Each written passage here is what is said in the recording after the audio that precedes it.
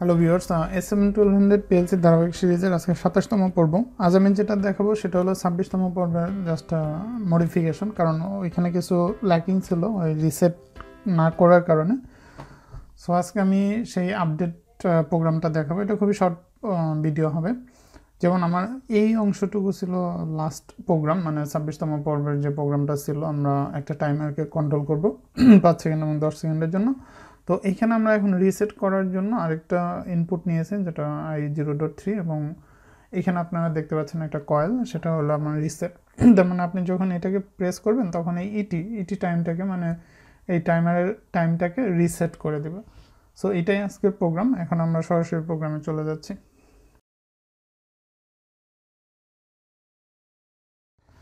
আপনারা দেখতে পাচ্ছেন এটা আমার জাস্ট 26তম পর্বের প্রোগ্রাম। এখানে আমি জাস্ট যেটা অ্যাড করেছি সেটা হলো আপনার রিসেট।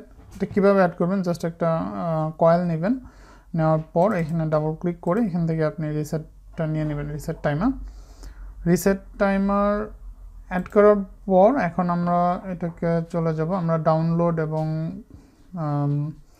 আপনার কম্পাইলিংয়ের কাজ আগেই করে ফেলেছি। এখন সরাসরি মনিটরিং মোডে চলে যাব। যাওয়ার পরে আমরা এখানে পিএলসি কানেকশন করা আছে, আপনারা দেখতে পাচ্ছেন। এখন আমরা এখানে দেখব যে আমার যেমন এখানে আপনারা দেখতে পাচ্ছেন 0 মিলি সেকেন্ড।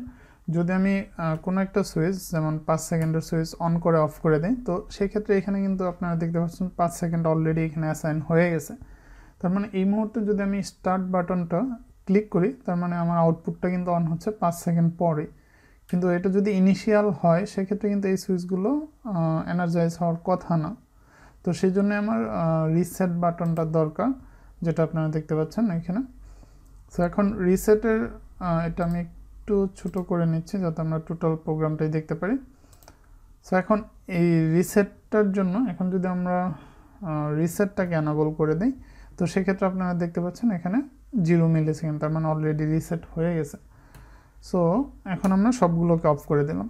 এখন আমরা 1 বাই 1 টেস্ট করব। যখন আমরা এই সুইচটা অন করব তখন এইখানে 5 সেকেন্ড চলে আসবে এবং টাইমারটা 5 সেকেন্ড পরে অন হবে। সো আমরা 5 সেকেন্ড এখানে চলে আসলো। এখন আমরা স্টার্ট করব। স্টার্ট করার পর 5 সেকেন্ড পর আমার এই আউটপুট, এই মোটরটা রান করবে।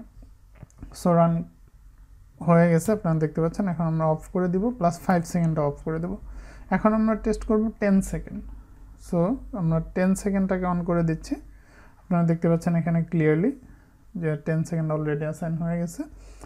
এখন আমরা যেটা করব, এটাকে আবার স্টার্ট করব। স্টার্ট করার পর দেখতে পাচ্ছেন যে এটা আমার 10 সেকেন্ড পর এই মোটরটা রান মোডে যাবে। সো পারফেক্ট, আমার 10 সেকেন্ড পর মোটরটা এখন রান মোডে আছে। এখন আমরা 10 সেকেন্ড অফ করে দিব। ফাইনালি এখন আমার এই টাইমটাকে রিসেট করা দরকার। রিসেট করার জন্য আমরা কি করব, রিসেটটাকে অন করে দেব। অন করে দেওয়ার ফলে আপনারা দেখতে পাচ্ছেন এটা রিসেট হয়ে গেছে। আর এটা আসলে 3টা কন্ডিশন আপনি কাজ করাতে পারবেন। যেমন যখন রিসেট, তখন এখানে তো 0 মিলি সেকেন্ড, তার মানে তখন এটা ডিরেক্ট অন অফ সুইচের মতো কাজ করবে, মানে জাস্ট অন অফ, কারণ এটার ডিলেটা হলো 0 মিলি সেকেন্ড রিসেট কন্ডিশন। সো এটাই ছিল আজকের প্রোগ্রাম।